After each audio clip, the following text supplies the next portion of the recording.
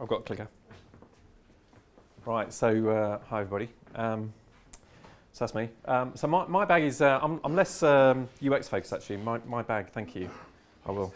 So you can stand here. This is ideal for the camera if you stand here. Yeah, right, just about there. Right. So I tend to talk about Agile and a bit about Lean, but in the context of much sort of broader stuff really, like organizational structures and how companies do stuff. And my big thing, I suppose, is really about how sort of philosophies and principles of Agile can actually just go beyond and the kind of learnings for the much broader context of what organizations do. And just about every company wants to be more Agile, but talk a good game and then don't really change much of the fundamental stuff. So Gary Kasparov, yeah, what's the relevance of him? It's a good place to start though, isn't it? This quote I think is the relevance really. So I like it because it talks, I think, about one of the fundamental problems. My background is actually in big companies. So I've worked for many years in big media organizations, and chess-like business is balance between the mundane and the unthinkable. Yeah, that to me speaks to the kind of really big challenge I think around innovation in companies is how do you continue to do the business as usual stuff and get incrementally better at what you're doing and deliver against short-term targets whilst also doing the kind of potentially disruptive stuff and creating enough space within companies to do that, and maybe even creating business models which will disrupt your main business model, and trying to manage two competing business models in a business is a very challenging thing to do. But to my mind, I think there's really interesting kind of examples around now of companies who are doing some interesting things around this kind of space, like labs and incubators and companies like GIF-GAF for O2 and Quote Me Happy for Aviva, little sort of startup companies within bigger companies, if you like. But for me, it's also about how you could embed agility and innovation into the culture of what you do as an organization. And this is one of my favorite examples. There's many, but Intuit is obviously a software business, but been around for a long time. Yeah, they call themselves like the 30-year-old startup. But I like the 70-20-10 approach, and 70-20-10 is something I talk about quite a lot in lots of different contexts, really. But this is how they talk about 70-20-10. So it's a way of thinking about resourcing and focus.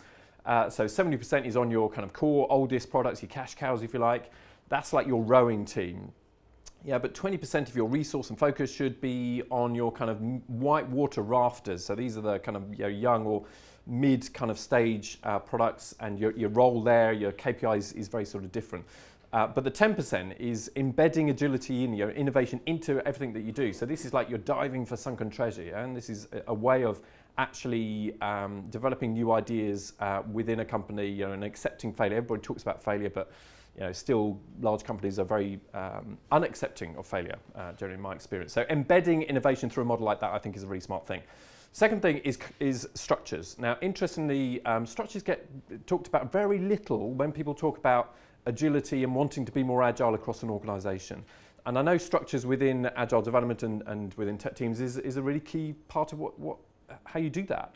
So I think it's an interesting kind of parallel. And the Spotify example here, there's a great paper, if you haven't seen it, by Henrik and Anders, if you Google it, you can find it. Talk about the way in which they were structured. This is back in 2012, so it's probably changed since then. But I really like this because they talk about this idea of tribes, chapters, squads, and guilds. It sounds quite medieval, doesn't it? But so the sort of defining kind of characteristic of this, instead of organising vertically around disciplines, like companies are very good at siloing, aren't they, different functions. Their kind of defining thing is vertical organisation around squads, the classic sort of Amazon two-pizza team, your small, nimble, agile, multidisciplinary team, but they're focused around product areas. So it's product is the organising principle here. They gather those squads together in tribes. These are areas which are related by strategy or by product. But I like the combination of that with the horizontal bit, yeah? So the chapters. So this is people who specialise in a particular discipline, like UX and so on. So you don't lose any of that cross the kind of disciplinary expertise that you need to build over time. So it's like a matrix organisation turned on its side, I think, yeah? And then you've got this kind of interesting idea of guilds. So this is people with a kind of community of interest, like Agile, for example. Going across the organisation. So combining that sort of vertical with horizontal works, A person can be a member of many different groups here, but also you can disband squads, create squads in a very flexible way. So my question is really, why not think about that as an organising principle for not just technology teams, but also for wider business, and thinking about the way in which you organise lots of different teams. So that's where I'm going to leave it. Thank you. Thanks very much, Neil.